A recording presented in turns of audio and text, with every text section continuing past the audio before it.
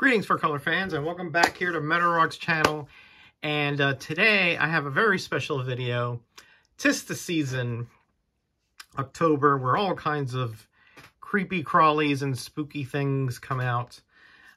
So I thought, let's go and see the covers, the horror covers, by none other than Sanho Kim. Actually, it's read from right to left. So it would be Kim Sanho. And he is a Korean artist born in 1939 who worked primarily for Charlton. And that's where I'm going to focus on the horror titles that he did for Charlton.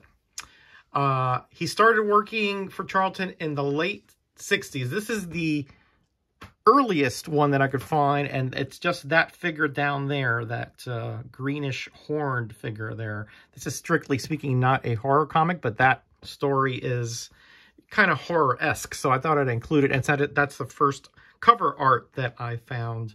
I figured I didn't just put it in here. So this is not every art that he's ever done in horror, because he did a lot of interiors as well. But these are all the original covers. And I'll tell you what I mean by that. There are some other covers that I am not showing because Charlton did a lot of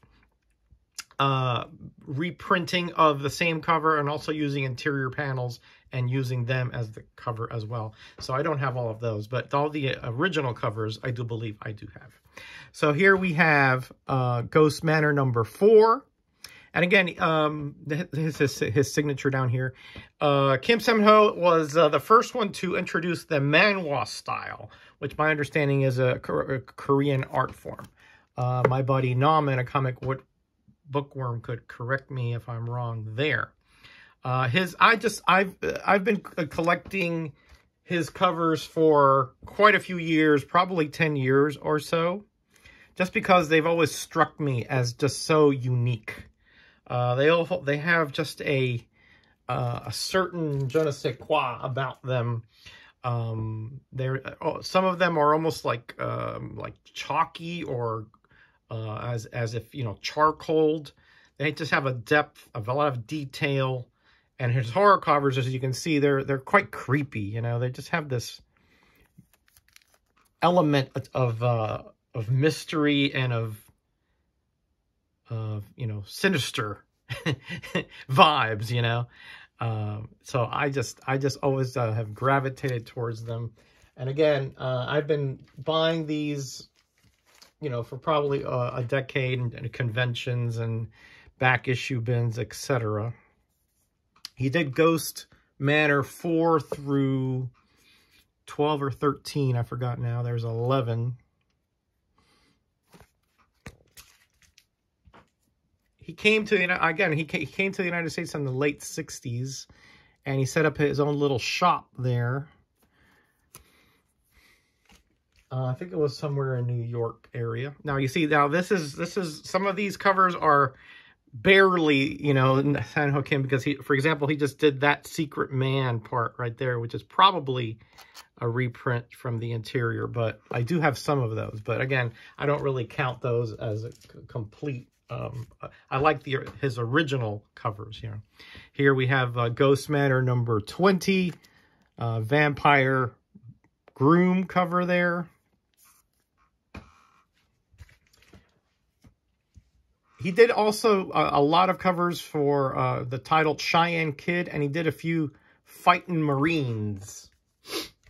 But those were not horror covers, so I did not include them here, and I don't have all of those as of yet. See, like this here, that bottom part there is Sanho Kim, but it's just the houses and the sign there and those mounds. So, yeah, that is original, though, so I did, you know, include it. But again, some of Charlton, sometimes they would just have various artists do parts of the cover. So, but I included if he did any original art in them. Here's a really nice number 24. That very, very creepy guy, bats, and I don't know what that creature is there. And that lady looks like she's floating in blood. Again, they has kind of that, you know, that kind of just gets under your skin, you know, creepy crawly qualities. Here is Ghost Manor number 35. This is actually reprints, a panel from inside. The Bloody Mermaid, he did the whole issue is that story. Now, this is not the original. This is the reprint. I have the original. I'll show it later, but it's easier for me to go by title. So this is the Ghost Manor covers that he did. I hope that makes sense. And again, this one I think is an original cover, but it's essentially a scene from the inside there of that guy trying to escape from that haunted house. Okay, so those are the Ghost Manor. Let's go through some other titles. Here is The Many Ghosts of Dr. Graves, number 23. And he did this bottom section here, which is, again, a reprint of an interior. But, you know, once again, la-di-da, I just happened to come across it. This is a totally original cover here. The Many Ghosts of Dr. Graves, number 36, where that lady is turning into a zombie or some other thing. Some other similar ghoul. And here we have a nice, almost like a cameo kind of thing. Like looking through it, not a cameo, looking like through a periscope. Very creepy, kind of gothic, sort of. And here we have a very, very lush, again, this has almost like a charcoal quality to it. Really neat. Ghostly Haunts number 44. This is the only one he did in that title, I do believe. Only cover he did in that title, I do believe.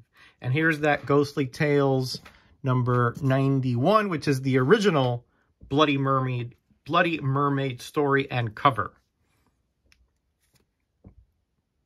Again, very, very nice. His interiors are outstanding as well, by the way. But, you know, we would be here all day if I took you through that. Now, this one here is very special. Comic Bookworm Namman and I actually did a read-through of this comic. It is all Sanho Kim. He wrote it and he drew it. And it's unique because it's written in both Korean and English. So he did the Korean reading and I did the English reading. Lots of fun. Really good story. Just enjoyed the heck out of this. Just ingenious stuff that he could do something like that. Is a very unique comic. Something that I'm so glad to have in my collection. I actually had the reprint. Namman gave me that original as an A-OK. Here's Ghostly Tales number 116. That kind of gargoyle-ish figure there. And here at 128. Wartime zombies, skeletons, something like that. Again, he did some wartime stuff as well. He also did all the, I'm not sure if I mentioned it, House of Yang. He did all the art in that title as well. And those are his covers there, bracketing what I'm showing you. And that is pretty much it. Now, again, just for completeness sake, I'm going to show you these two. You've seen these before, but these are the reprints. Sometimes Charlton did that. They'll just change the color scheme or they'll mirror it. In the original, she's on this side, he's on that side. And this is, again, the reprint of that great The Promise story that I was talking about that I did with Namman. And that's it. But again, you can see that he is a great talent. He's still alive today, 84 years old. I believe Namman was trying to get a hold of him to interview him, and I would be above the moon if we could actually talk to him, because I've been a fan of his for decades. So hopefully that will happen sometime in the near future. All right, that's it. Hope you enjoyed that. Hope that that this is spotlighting an artist that you just don't hear much about out there, but I think has a lot of merit. All right, next Thursday is the Horror Horde Showdown, where 5 community members are going to be battling the 20 categories that I sent them. We'll spin a wheel and you in the chat will vote to see who has the best cover for that category. And at the end, they will be the winner and receive a prize. All right, everybody. See you then. Be kind to each other. Be blessed. And be back. Bye.